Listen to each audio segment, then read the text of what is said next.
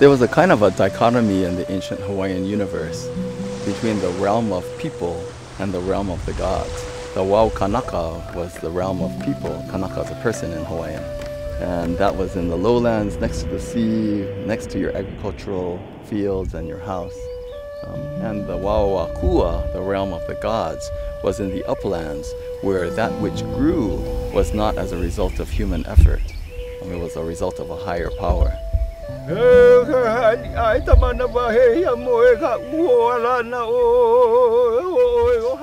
In ancient Hawaii, the protocols for entering native forests were pretty rigorous. You never went there really unless you had a really good reason to go there. One would leave the comfortable realm of people behind, enter into the realm of the gods essentially, and ask permission to enter. This would be accompanied by chant.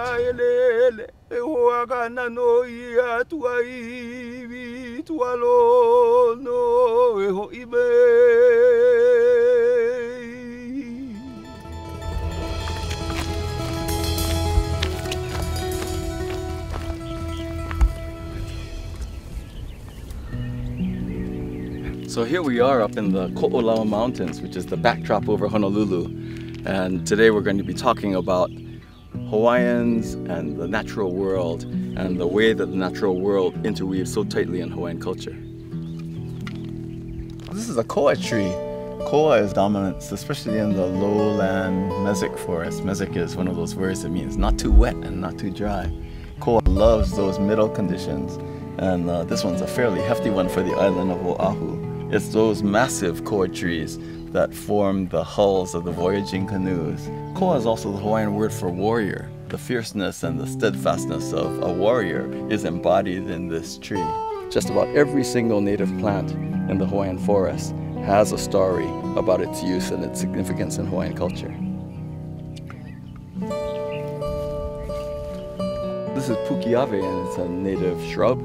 It's a heather, and it grows anywhere from low elevations like this all the way up to tree line at nearly 10,000 feet on the island of Hawaii. So it's a very versatile and hardy shrub. The wood of the pukiave is very flammable. In ancient times, and even to today, the ashes and the smoke of the pukiave are used to temporarily lower the status of high-ranking people.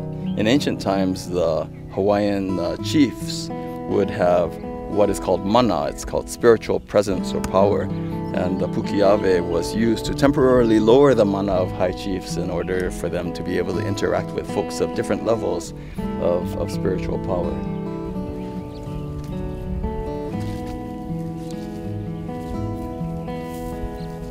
We've run across one of the most famous trees in the Hawaiian flora. This is sandalwood. It was one of the first economic crops in Hawaii. One of the interesting things about Hawaiian plants is that they're usually full of pigments. This one might yield a really nice orange brown or yellowish brown dye. So I'm going to take some of these cuttings and see what I can make of it a little bit later.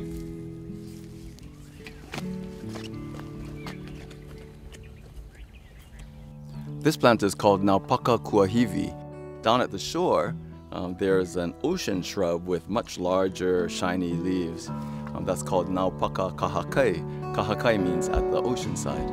So the Naupaka kahakai is the ocean equivalent, and Naupaka kuahivi is its counterpart here, way up in the uplands. In Hawaiian thought, the uplands are considered masculine, and the ocean side is considered feminine. And so if you were going to ascribe a gender to this plant, Hawaiian tradition would say that this is the man and the woman would be the Naupaka kahakai down at the ocean. You can pick one of these flowers, rush down to the seaside, pick another flower from the ocean Naupaka, put them together, and they'd be made whole again.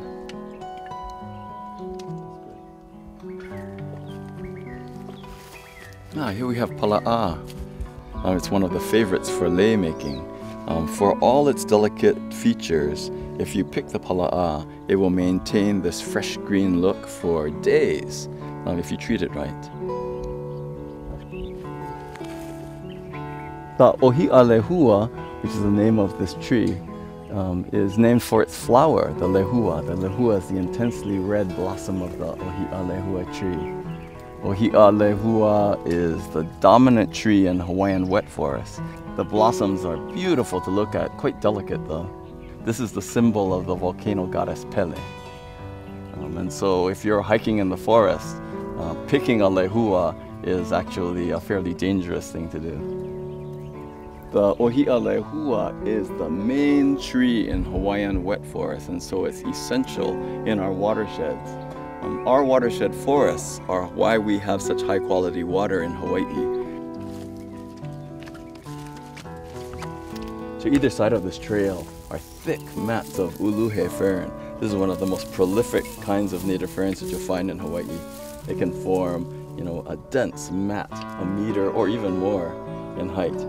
In Hawaiian thought, all of the plants and animals are the physical manifestations of thousands of gods and goddesses. There is a goddess Hina.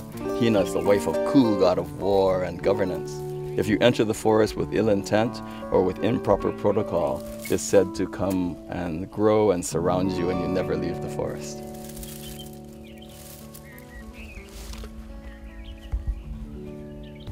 Over here, we're literally just a few meters away from what was extremely rich and beautiful native forest. And we see the dark side of Hawaiian forest now. In an environment as benign as Hawaii, whenever you bring in a new species and it finds a niche that it likes, without its natural enemies in place, it can proliferate without control. It's a very sad thing, and it's one of the major threats to our native Hawaiian forest. I find myself, whenever I'm working in a remote area doing conservation biology, surrounded by the native plants and animals that I know had cultural uses by ancient Hawaiians and that still have powerful significance to me personally today. We're talking about an island system that had millions of years to evolve before the first people got here, the ancestors of Hawaiians.